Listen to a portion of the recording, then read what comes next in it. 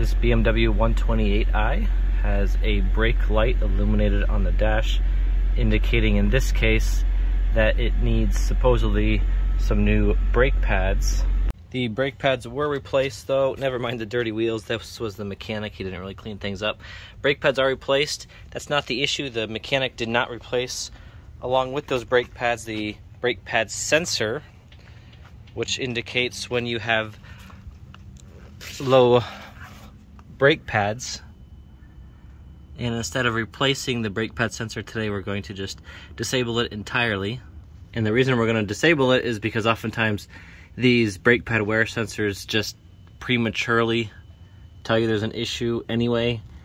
When the brake pad gets low, you'll hear some squeaking, so I'm not going to waste time putting a new sensor in. Instead, I'm going to disable the existing by shorting the two wires on the sensor.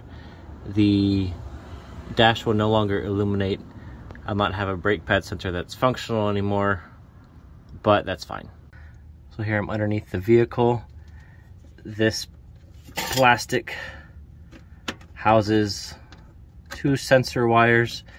The sensor on the top is the brake pad sensor. It wraps around and attaches to, I've already removed it, the brake caliper area where this little sensor measures the wear of the brake pad. So this is likely the issue with this particular sensor. I imagine these wires are broken somewhere.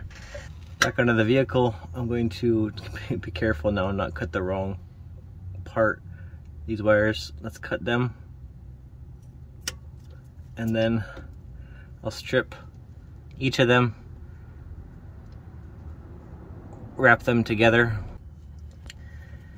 These two wires are now connected to one another. You can solder these together and apply some shrink wrap perhaps, or I'm going to use some crimping tools to crimp on this butt connector and essentially do the same thing.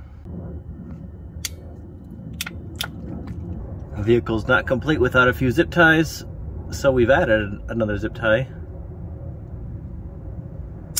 By the way, the BMW 128 has only one sensor on the front, one sensor on the rear. You'll find it on this vehicle on the driver's side. Passenger side front does not have a sensor.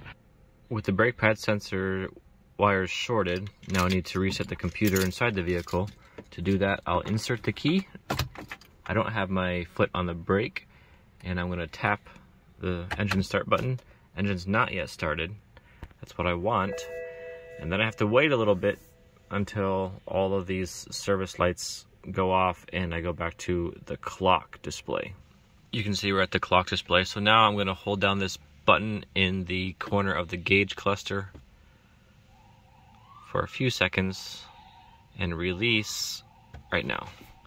So this is a light indicating the, I think this is the brake fluid.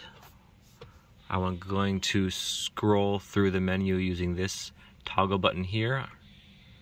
That's the front brake pads. I want to reset that sensor. In order to select, hold the BC button down. Give it the option to reset. It's resetting. And that one is reset. I'm going to scroll through again the menu to the rear brake pad sensor. Select and hold BC. BC, tap again, and I'm going to reset that sensor. Did I do it right? Let's try it again. Reset, push button, reset. Hold down for, okay, now it's resetting. I had to hold down the BC button. The clock is ticking and we're reset. Let's start the engine and see if that brake light turns off.